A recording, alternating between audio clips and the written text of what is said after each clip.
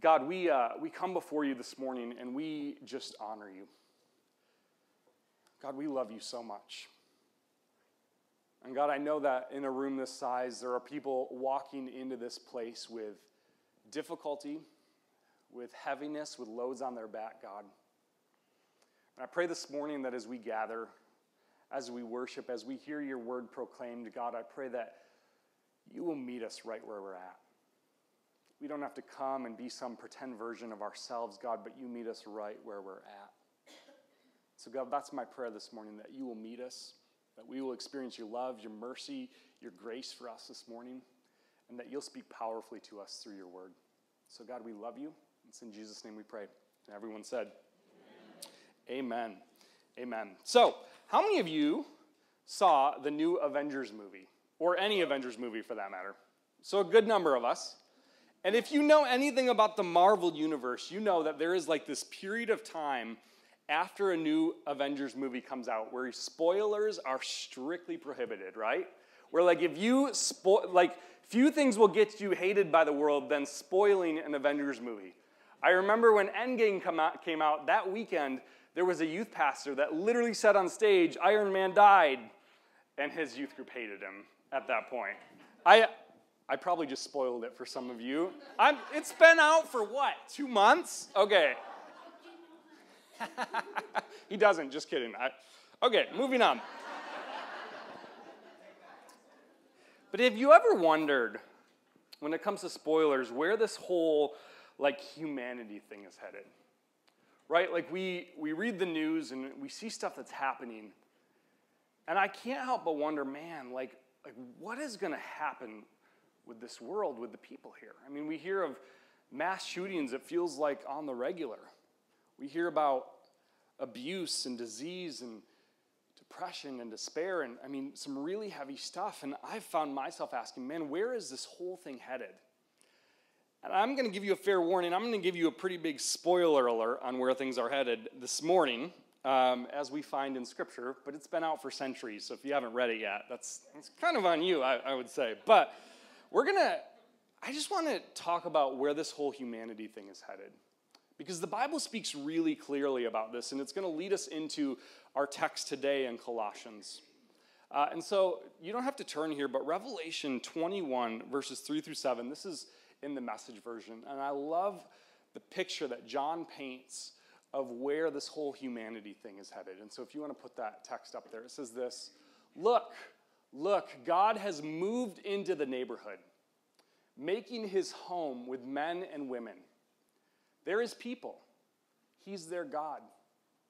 He'll wipe away every tear from their eyes. Death is gone for good. Tears are gone. Crying gone. Pain gone. All the first order of things gone.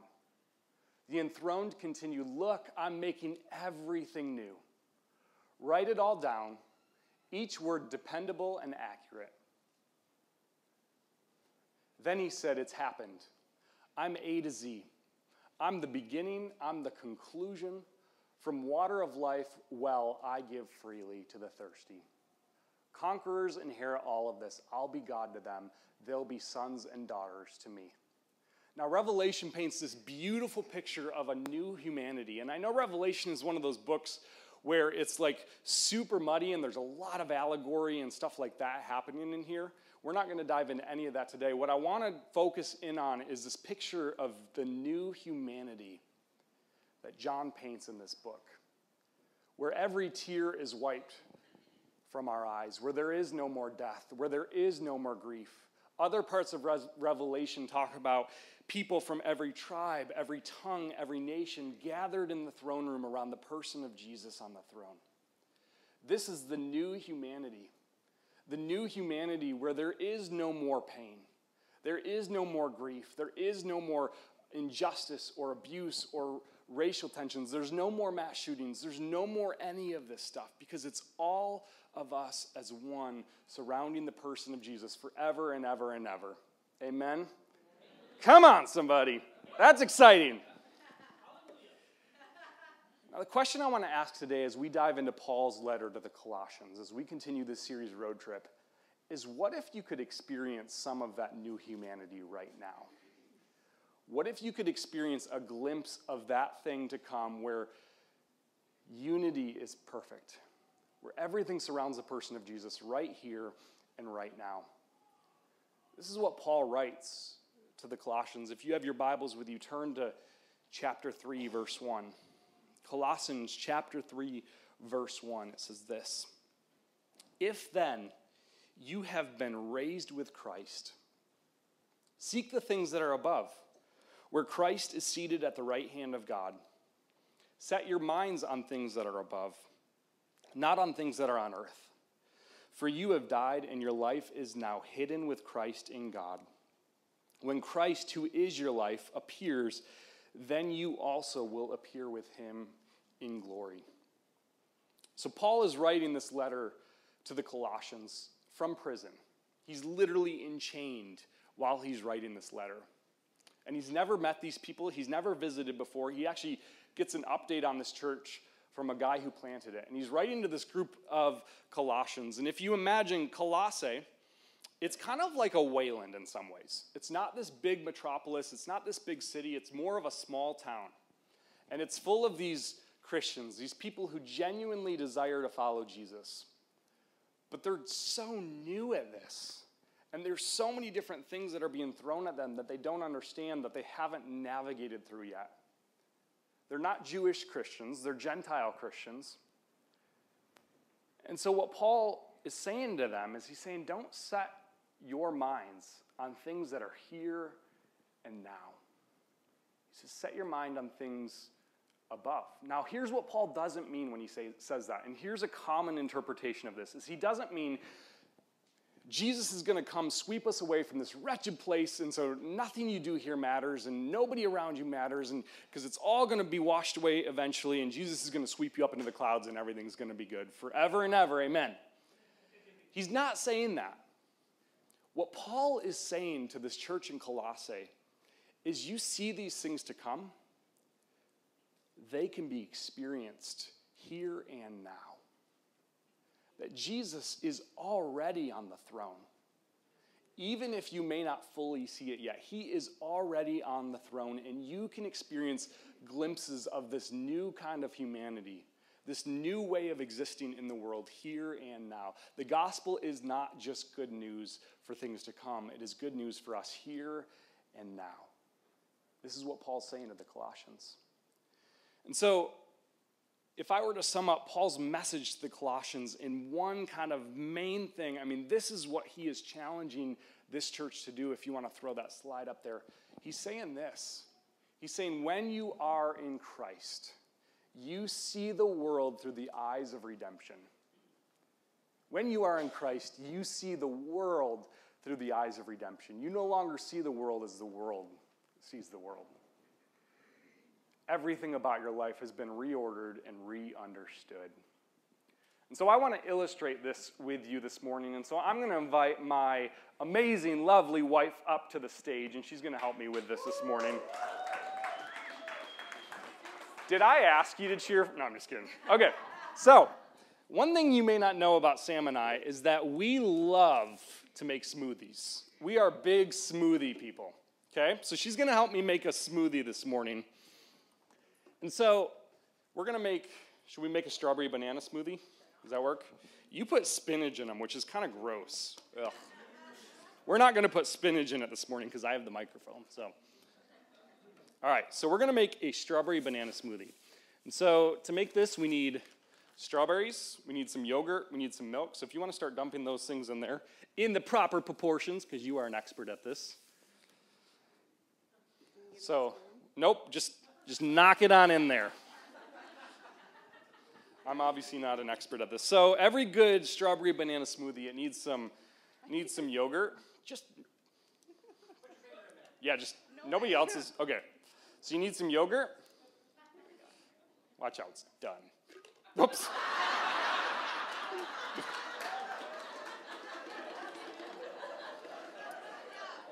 So you need some yogurt, some milk. You need a few strawberries. There we go. We really like strawberries around here. Okay? That's good. All right, we need some banana. All right. All right, you want to blend that? All right. This is not the one you have at home. All right, so go ahead and then you got to press. There we go.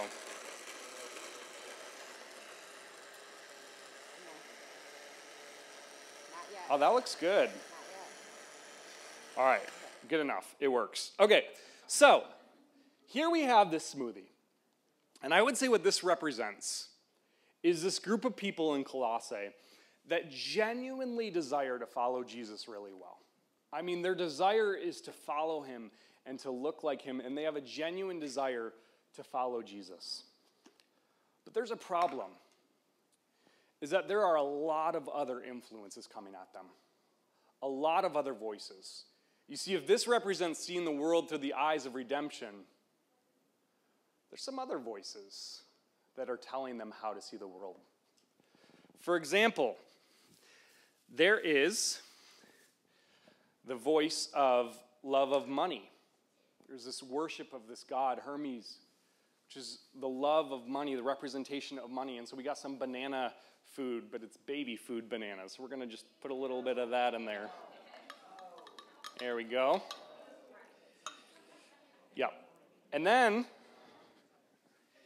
in there as well is worship of this god named Aphrodite, god of sex. So we're going to put a little dog treats in there as well. Oh, it's going to get worse. We got the worship of Apollo and Midas, self-indulgence, music, culture. There's these really strict household codes, which were built around the writings of people like Aristotle and Plato, that said the man is the unquestioned head of the household, and everybody below the man acts as almost a servant or patron-client relationship. That households weren't built on love, they were built on duty. They were built on the need to perform. And so there was a lot of abuse happening. So we got some chicken nuggets to represent that. And so, some chicken nuggets. What? Why would I waste chicken? They're cold and from last night, so I'm not sure you want. They're probably still fine. But okay, so you got that. You also have massive amounts of slavery happening in Colossae. It's estimated that 1 in every 3 people is enslaved in Colossae. And the closer you get to Rome, it becomes 1 in every 2 people. Rich families and poor families had slaves. It was common for parents to sell their kids, poor families to sell their kids into sex slavery for life. I mean, and slaves were not viewed as fully human. They were dehumanized. So we got some fish food to represent that. It's a lot of fish. That would kill a fish real quick. And so there's other influences. Racial inequality, classist divisions. There's Jewish influences coming at them, telling them how they should obey the law, what parts of the law they should obey. There's religious expectations. There's all of this different stuff that's just influencing Colossae. And so you have this group of people that genuinely want to follow Jesus.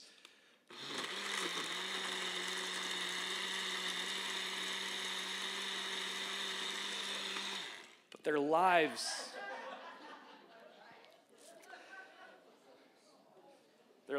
might look a lot more like this, where they're not seeing the world through the eyes of redemption, but they're seeing the world through their culture, through the art around them, through all of these different influences, some of which are genuinely not bad influences. Some of them are good, but what happens is Jesus is just kind of this equal for them among other influences, that he's just one good influence among many.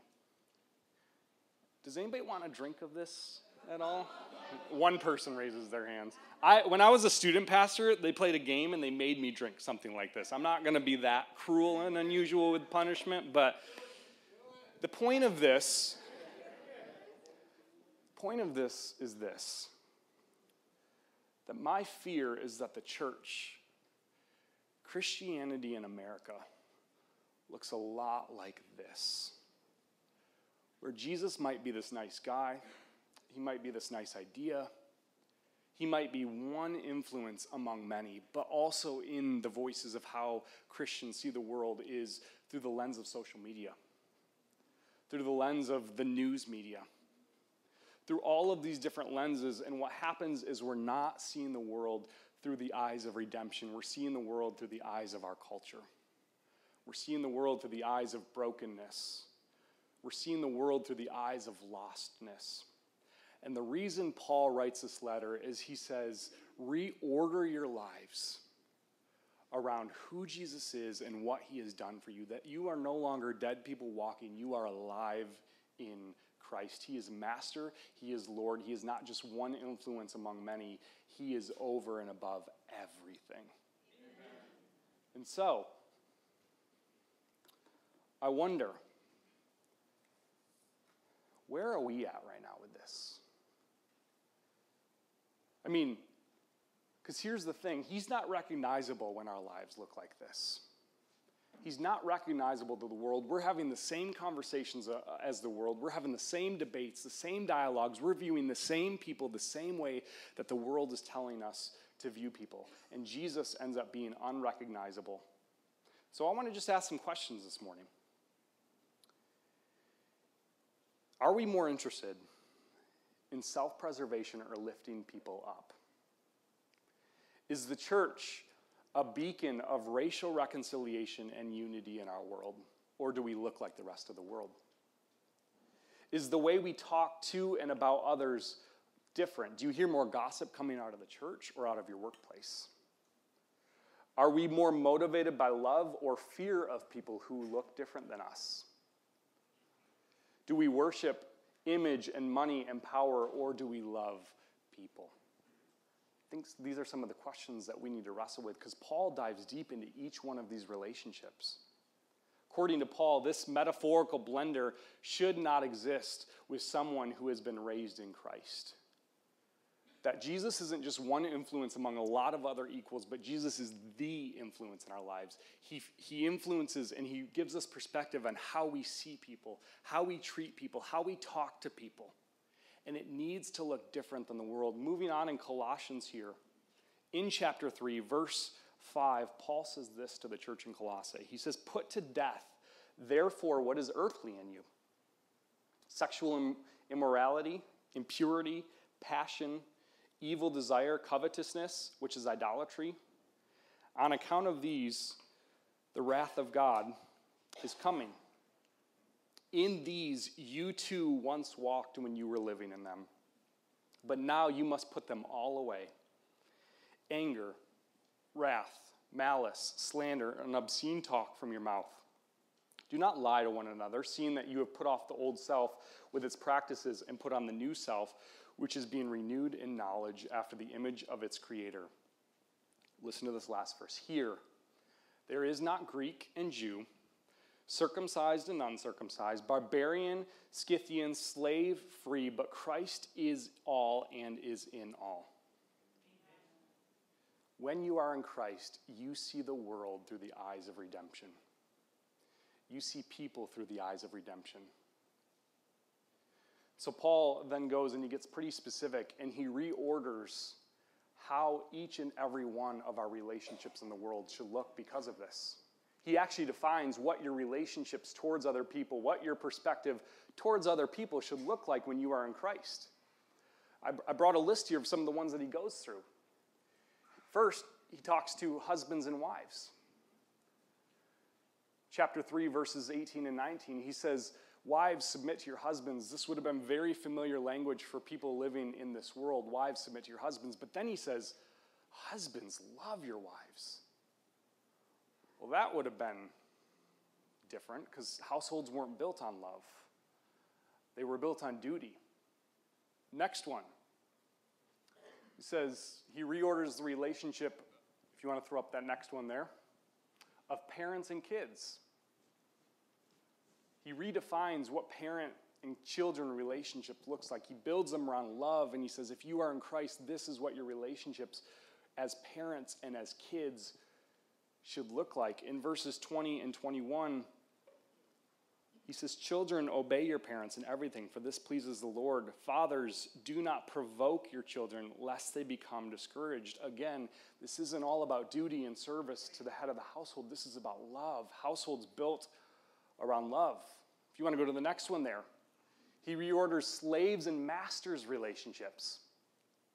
His message to slaves and masters is that slaves have humanity in Christ. That when the world dehumanizes and when the world sees people as less than fully human, Paul says, no, slaves, even your master has a master. And his name is Jesus. And so he reorders how slavery works in this world. And he says, slaves, submit to your masters. He's not condoning slavery. He's acknowledging the reality of the day. But he says, submit to your masters. Masters, treat your slaves well because you are both in Christ. Next one. Different races. Paul addresses racism head on in this passage. And the amount of time that racism is devoted to in the New Testament is astounding. And yet, for so many of us, it's not something we want to navigate into, and it's not something we want to talk about because it's uncomfortable and it's painful, and we get defensive. But when we're in Christ, we are called to step into some of the most broken places and speak into those things. So Paul actually kind of destroys the notion of racism in verse 11, and he says, here there is not Greek and Jew, circumcised and uncircumcised, barbarian, Scythian, which were some incredibly deep cultural divides. Those two groups hated each other, slave, free, but Christ is all and is in all. And then he gets specific. And he talks to specific people in the church in Colossae. A guy named Philemon. Has anybody heard of Philemon? There's a book of the Bible named after him. Philemon was a Christian living in Colossae who had a slave named Onesimus. You can read all about this story in the book of Philemon. But Onesimus escapes from Colossae, heads to Rome, meets Paul in Rome, is converted, he trusts in Jesus, and then Paul sends Onesimus back to Philemon and says, this guy isn't your slave anymore, he's your brother. See him through the eyes of redemption now. Don't see him through the eyes of the world. See him through the eyes of transformation, of redemption, of what Jesus has done in both of your lives. Do you believe that Jesus is powerful enough to reconcile and restore even the most broken of relationships in our world? Do we believe that? Because the Bible, Jesus did this too, and Paul did this all the time, has this tendency to go after the most controversial, the deepest divides in humanity, and says the power of Jesus has the power to reconcile even those most broken of things in our world. And so I want to invite us to do a little self-inventory this morning. And I realize that I'm navigating into this a little bit. Toss the fish food away back there. Yeah, so gross, I'm going to gag. So I want to just ask you a question. I'm going to go through just some different groups of people. And I want to ask you this question. Are you seeing even the deepest divides in our culture today through the eyes of redemption? Or are you seeing these divides through the eyes of the world? So I'm going to list off some names and some groups of people, and I want you just to write down the very first word that comes to mind. Be brutally honest. There's no judgment here. Not all of these will apply to everyone, but I want us to just do a little self-inventory. And I've had to do this myself as I've navigated through this text this week. Let's start with an easy one. You're going to write down the first word that comes to mind. It's a word association game. The first one is Mother Teresa. Mother Teresa. What comes to your mind right away when you hear that name? Mother Teresa. All right, don't answer this next one out loud. Write it down. Your spouse. You see your spouse through the eyes of redemption, or do you see your spouse through the eyes of the world? Your ex-spouse, if you have one. You see your ex-spouse through the eyes of the world or through the eyes of redemption. Here, this one's brutal. People that merge at the last minute in construction zones. Here's a worse one. People who say they're right when they do that. What about this one? People of a different skin color than you. People of a different skin color than you. Let's make this even more difficult and personal. People of a different skin color kneeling during the anthem. Do you see them through the eyes of redemption, with compassion, or do you see them through the eyes of this world with outrage and anger? The veterans who have sacrificed so much for freedom. Your boss at work. Your boss at work. The person in the grocery store not speaking English. Your neighbor who blares their music way too dang loud at night. The people who wrote Old Town Road, that godforsaken song, that I feel like I have to like now that I live in Wayland. LGBT people. Are you seeing them through the eyes of redemption, or are you seeing them through the eyes of this world? Your overly religious family member. The judgy Christian. The reason I go through this list is not to get political. I actually don't believe that my job is to ever advocate for any specific policy or anything like that, but it's to ask the question, are we having the same conversation in the church that the world is having about different groups of people? Is our social media feed, is the news media influencing how we see the humanity in other people before this does? I had heard it said when I first got into ministry that you will never be able to do ministry for people that you view as below you. You will never be able to minister to people that you view are below you. I've told this before, but I have 3 kids, and my oldest, her name is Emery. And Emery's a little firecracker, spitball 3-year-old, and she's teaching me a lot about this right now.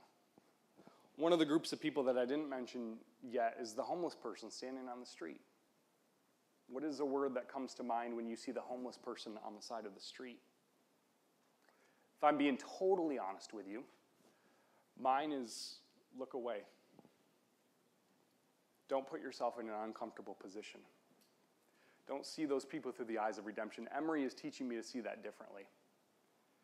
We drive down 131 a lot to get down here these days, and there's a guy that stands pretty consistently at the intersection of Wealthy and 131 South.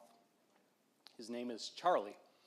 And my wife, Sam, and Emery have driven by Charlie a number of times, and where we as adults often want to kind of look away and look down, Emery is like, "Who's that?" And Sam was like, "Well, that's Charlie." And she's like, "Why is he standing there?" And she's like, "Well, I think he wants some money." And Emery's like, "Well, can we give him some money?" And Sam's like, "Sure."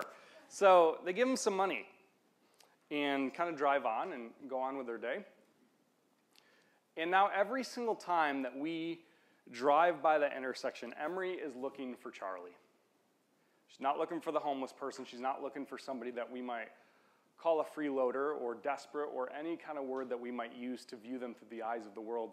Emery only sees her friend Charlie.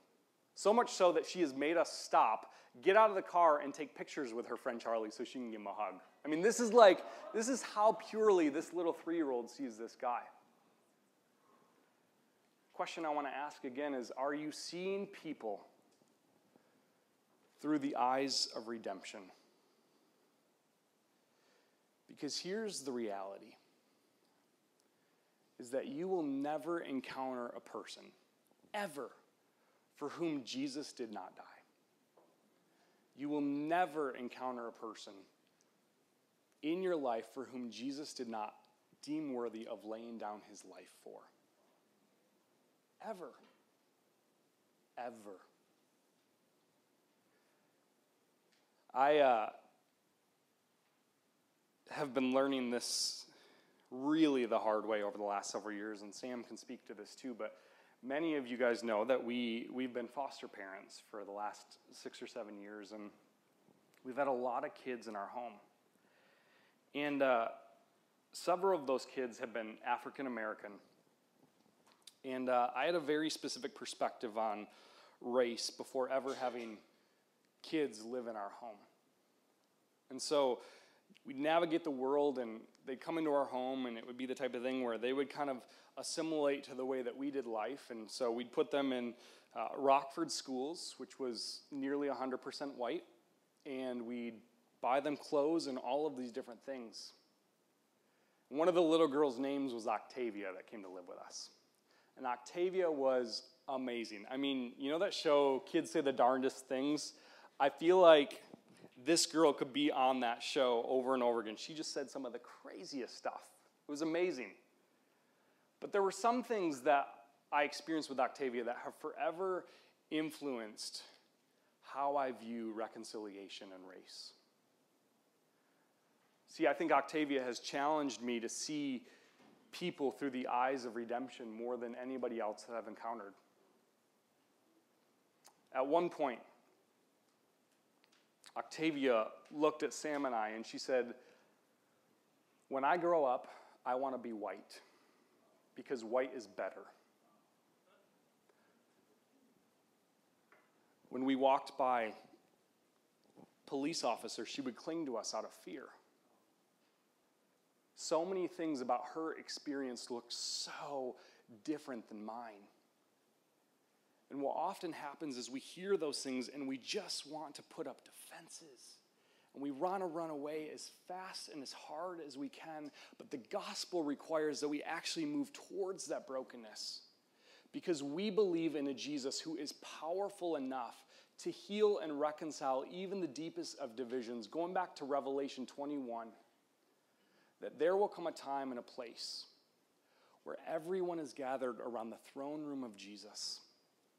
That there is no more division like this. That there is no more infighting. There is no more racial division. There is no more need to lash out at each other. There is no more need to have outrage towards each other. And what Paul is saying is, you as the church need to be a glimpse of the new humanity here and now. In the way that you see people, in the way that you interact with people, in the way that you pursue people. So I want to close with this verse from Colossians here. Chapter 1, verse 18 to 21. It says this, and this is from the Message once again. He, Jesus, was supreme in the beginning, and leading the resurrection parade, he is supreme in the end. From beginning to end, he's there, towering far above everything, everyone. So spacious is he, so roomy that everything of God finds its proper place in him without crowding. Not only that, but all the broken and distorted pieces of the universe. People and things, animals and atoms get properly fixed and fit together in vibrant harmonies, all because of his death, his blood that poured down from the cross. And then listen to what it says next. You yourselves are a case study of what he does. Amen? Amen. And so as we close today, I just want to ask that question once again. Do I believe that Jesus has the power to restore even the most deep human divisions? Because if I don't, the good news of the gospel isn't very good news. And so I want to think about the people sitting in this room, this community here and now. And think about all the different types of people that we have sitting in this room right now. We have people who are here for the first time this morning. We have people sitting here who were at New Life at the very first week, the very start of this community. We have people who grew up in church sitting in this room, and people who still don't believe in Jesus. We have people who look different from each other. We have people who are loud, people who are quiet. We have people who love coffee and people who are wrong.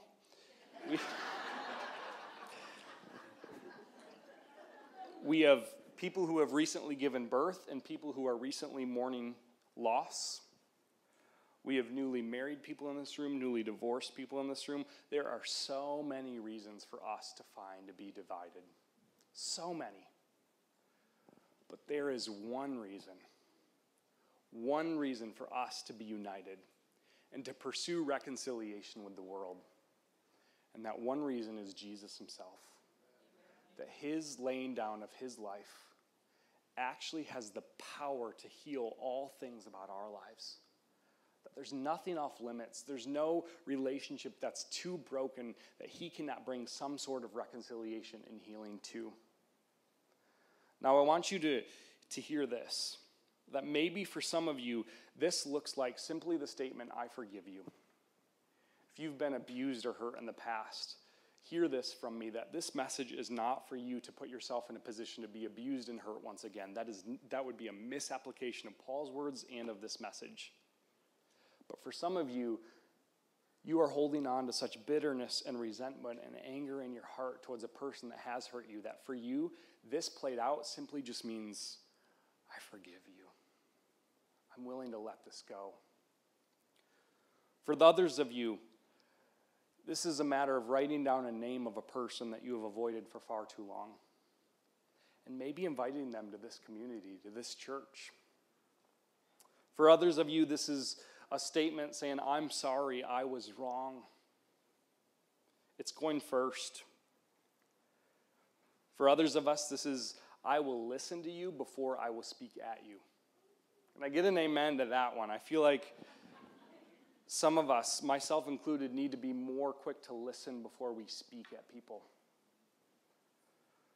For others of us, it's I will assume the best about you. I will inconvenience myself for you. I will change the way I speak about you.